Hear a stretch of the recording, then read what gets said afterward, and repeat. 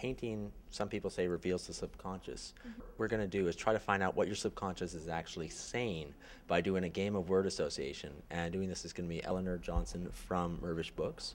And we're just going to throw out a couple words at you, and you guys will play the words back and forth to try to find out what is really at the heart of the paintings. What was really going on? First word is circle. Earth. Water. Movement. Jumping. Kangaroos. Boxing. Oh, lovely.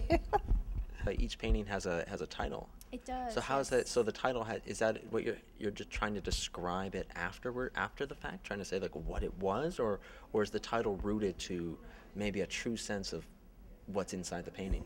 The title in this series, the title in the parentheses, they come from the source image that I started off with. So, for example, Devonk #1 is one of these two.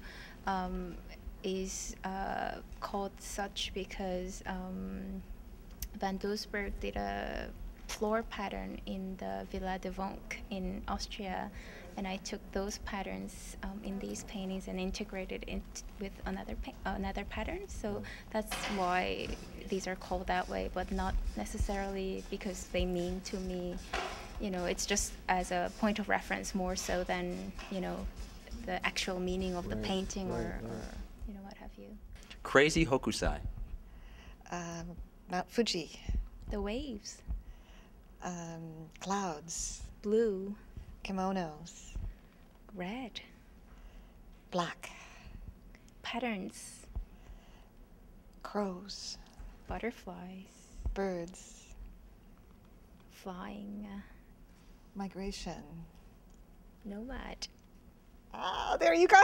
We got to the point. These are abstract paintings, but as you explained, they're trying to tell there is a story behind them.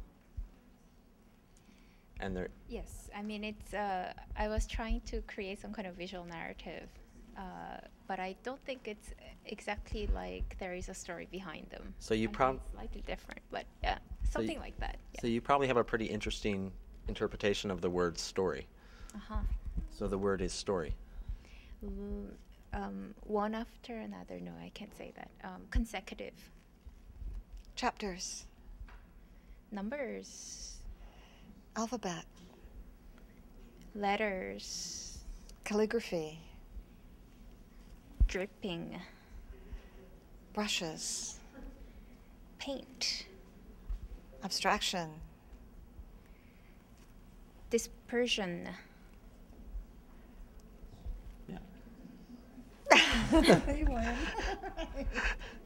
Dispersion. Dispersion is the word. What do you think of dispersion? Do you think that's a good word? I think it's a wonderful word because things going, and I think it's not of their own accord, and that is sometimes nomads. There seems to be a pattern beneath it, and there is a pattern, but while it's happening, you don't feel it inside. The nomad is in their own track. So. Word association. We're here with Jinny and Eleanor at David Mirvish Books. This is for Open Book Toronto. Thanks for watching.